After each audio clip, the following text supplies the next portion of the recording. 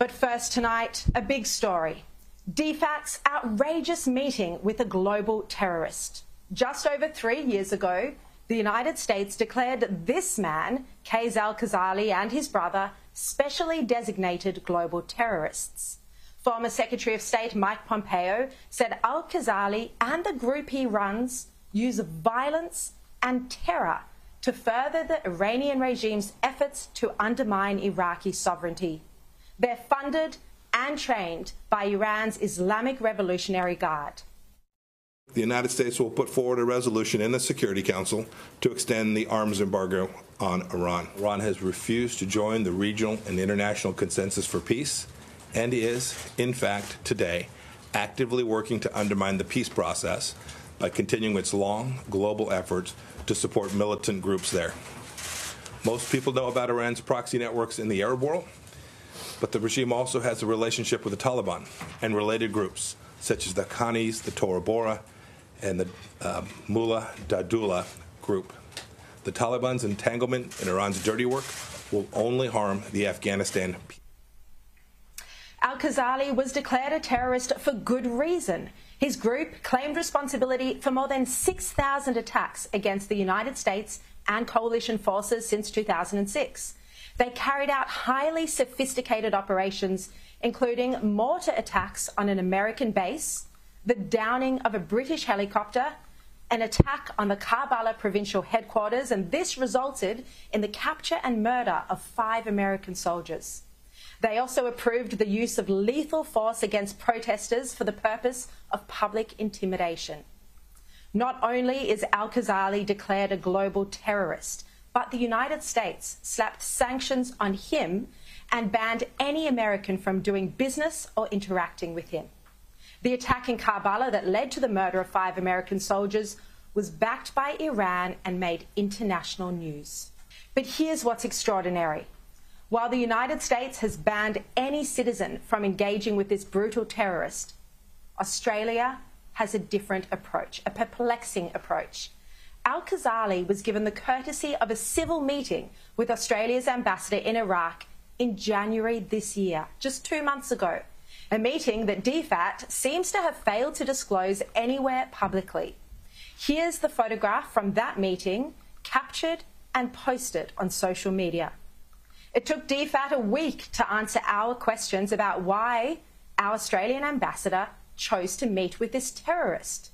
Eventually, a DFAT spokesman said, and I quote, "In pursuing Australia's national interest, diplomats must engage with a range of people, not all of whom will share our views. Australia's ambassador to Iraq has met with Qais al-Khazali in his capacity as Secretary General of his political party and a member of Iraq's Coordination Framework government." Now, the political party that they mention is, in fact, the group declared a terrorist organisation by the United States. The DFAT spokesman went on to say that the ambassador routinely seeks meetings with all political leaders in Iraq and that these conversations deepen Australia's understanding about the political and economic settings in Iraq. And they point out that Australia has not designated his group a terrorist organisation. Now, Liberal Senator Claire Chandler, who would join me to discuss this in a moment, she asked DFAT officials about this controversial meeting in Senate estimates. They gave unacceptable answers, feeble answers, and they didn't make clear why they thought it was appropriate to meet with a terrorist who had killed so many Westerners and carried out, by their own admission, more than 6,000 attacks. Is the department aware of this meeting? Yes, Senator. Is this the same Qais al-Khazali who is listed as a specially designated global terrorist by the United States? He's listed by the US, yeah. Given that designation by our ally, what would be the circumstance in which an Australian ambassador would be meeting with a designated terrorist? He's head of a political party in Iraq, Senator. His party has a minister in the current Iraqi government. So the ambassador, as part of her ongoing work to be in touch with various political actors, political party leaders in the country, to be across political developments, has met this individual. So the man declared a violent global terrorist by our allies, the United States, for murdering US citizens and coordinating 6,000 attacks against the US and coalition forces. The man who has had sanctions slapped on him so harsh that no American can interact with him. He sits down to break bread with Australia's ambassador. According to the highly respected Washington Institute, after the October 2021 Iraq elections, in which al-Khazali's party dropped from 15 seats to around 4, he rejected the election results and publicly threatened the stability of Iraq.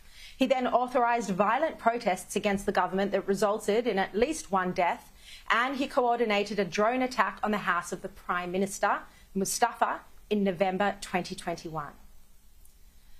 I asked a former senior official at the State Department in Washington whether this meeting was appropriate, whether they thought it was appropriate for Australia's ambassador to sit down with a terrorist.